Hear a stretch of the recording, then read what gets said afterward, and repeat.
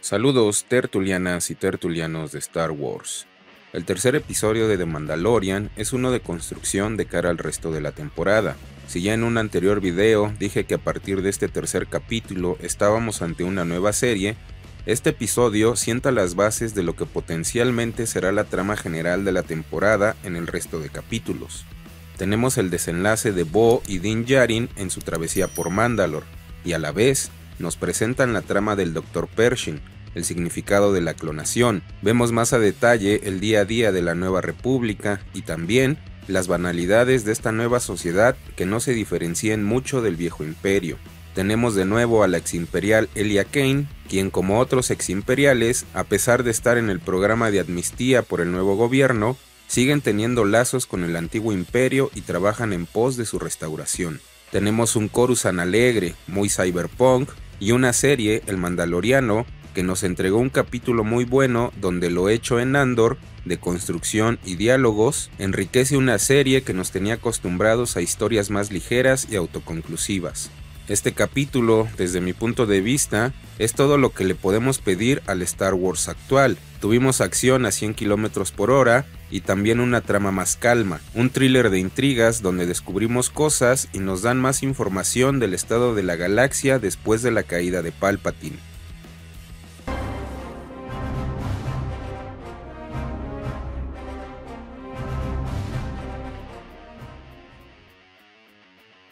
En un primer momento, el capítulo abre justo donde nos quedamos el episodio pasado.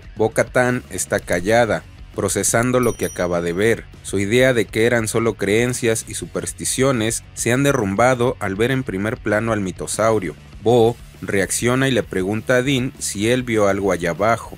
Din niega. Bo es insistente en esta pregunta que Djarin sigue negando. Al parecer, Mando no se enteró de nada. Bo decide callar lo que vio ahí y le dice a Mando que lo llevará a Kalevala para que pueda abordar su N1 e ir con la herrera. Hay una química extraña entre Din y Bo. Cuando Mando le dice a esta el camino así es, Grogu emite un sonido extraño.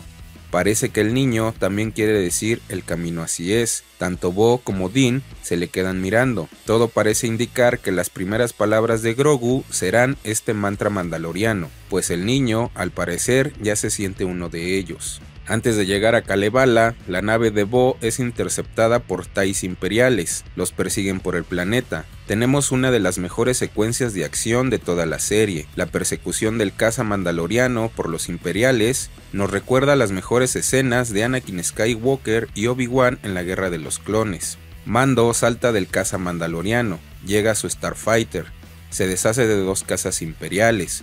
Vemos con Bo-Katan que solo era una distracción, pues otras naves se encargan de destruir el castillo de la casa Kryze. Enojada, Bo decide ir tras los Interceptor sobrevivientes, pero Mando se da cuenta que enfrente viene una flotilla completa de TIEs. Bo se sorprende y dice que eso no es normal en un simple señor de la guerra, como el Moff Gideon. Esto es más grande. Mando hace entrar en razón a Bo y ambos logran saltar al hiperespacio. El segundo momento del capítulo abre cuando el Dr. Pershing expone su trabajo con la clase alta de Coruscant. Nos dice que su trabajo de clonación consistía en lograr unir 2 o más secuencias de ADN para unificarlas en una sola. Empatizamos con Pershing cuando nos dice que si esa clase de tecnología hubiera existido en su planeta natal, su madre seguiría viva. Sabemos que Pershing se apegó al programa de amnistía de la Nueva República y se está reincorporando a la sociedad. Al terminar, el doctor habla con la clase alta de Coruscant. Nos damos cuenta que son igual que las antiguas élites del imperio. La Nueva República no logró acabar de tajo con el imperio y tampoco con sus clases privilegiadas, políticos, empresarios y señores de la guerra, y eso lo pagará caro en el futuro.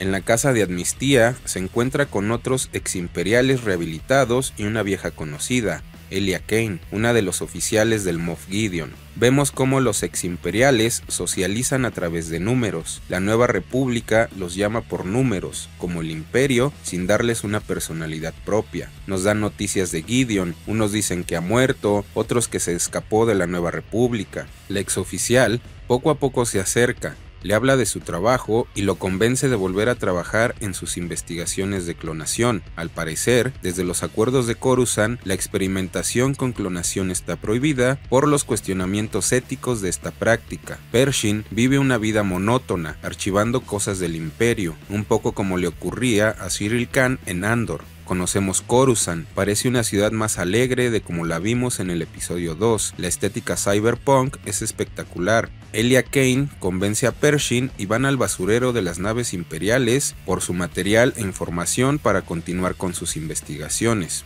Vemos una escena donde Pershing, frente al espejo, se está autoconvenciendo de lo que hace es lo mejor para la Nueva República. Al salir de las instalaciones, vemos cómo en realidad fue una trampa para Pershing y nos damos cuenta que quien la organizó fue la misma Elia Kane. Pershing es llevado a un laboratorio de la Nueva República donde será lobotomizado, reacondicionado como en la naranja mecánica. Nos damos cuenta que los métodos de la Nueva República no son muy distintos a los del Imperio. Al final, Kane sube el nivel de intensidad de la máquina, haciendo que Pershing reciba la mayor carga eléctrica, posiblemente para freírle el cerebro. Kane come una galleta imperial mientras ve a Pershing. Hay una sensación de satisfacción en su rostro. La pregunta es, ¿veremos de nuevo a Pen Pershing?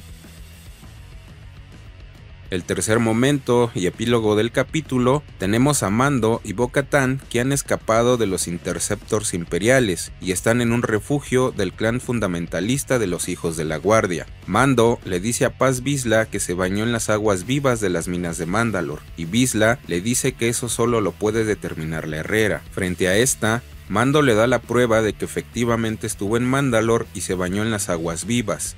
Bo le dice que Din cayó y ella saltó a rescatarlo de las mismas aguas. La herrera confirma lo dicho por Din y le dice que se ha redimido, que vuelve a ser un mandaloriano.